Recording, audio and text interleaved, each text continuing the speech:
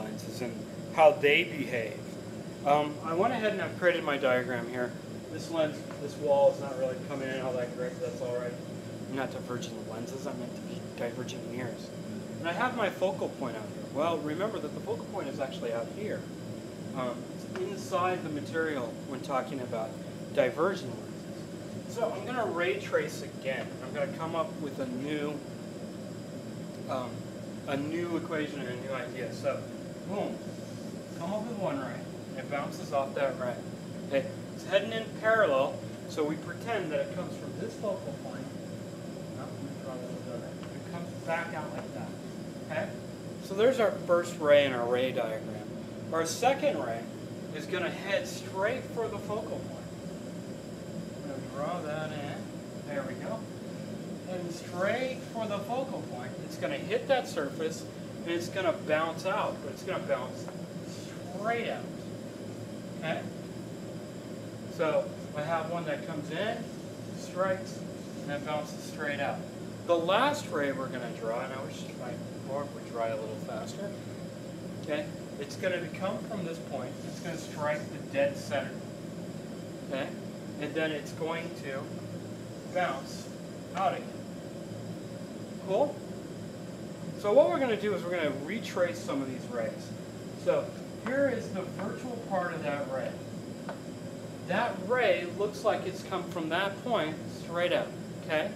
This ray strikes and bounces out, so it appears that it's coming right there. And then this last one, if we follow it back, hits that point right there. So we've got ourselves another point where I'm creating an image. Well, what's the difference? Wow, this is interesting. So over here, I have it right side up. Over here, I have it right side up. When we did it with convex or concave, we had an image here, and it was flipped over here. Okay? And now I have an image here, and it's right side up. Cool? Well, it turns out it has the exact same equation. It represents, okay, my image. This represents my object.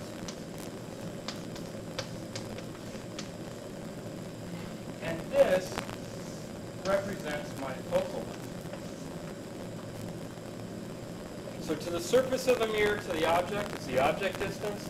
The surface of the mirror to the appeared image is my image distance. And the surface of the mirror to the point where all those parallel rays will converge is my focal length. Now I guess the first question I should ask you before going any further is this object, is this image, I should say, not object, is it real? Well, the answer is no.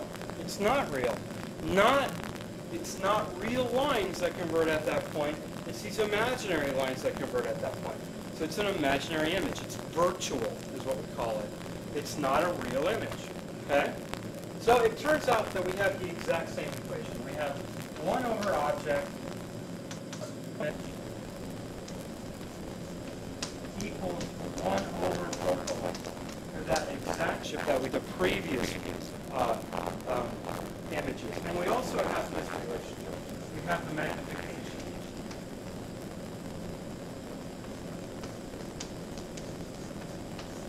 Okay? And it still has that negative sign. So, because it still has this negative sign, you should be able to justify one of these terms where the object distance is the image distance as a negative distance. Okay? One of those should be negative. Well, if we took this to be real image, this is a real distance, it's the real lines going over there, then it would say that this is real. And this is an imaginary distance, or what we're going to treat as a negative distance. Okay, so this value is going to turn negative. So I'm going to have a negative over a positive times up with a magnification. Now, it could be 1/2, and you can still reduce my size if this is 2 centimeters to 1 centimeter. But because it's turned positive, it's going to be a real image. It's going to, or not a real image, sorry. Because it's going to be positive, it's going to be right side up. It's not going to be inverted. It's going to be the right side up. Okay? Cool? So that's a convex mirror. And it's following the exact same behavior. 1 over object per image, 1 point. And in this case, you've got to remember that this image is materializing inside the mirror. Okay? Cool? That's mirrors.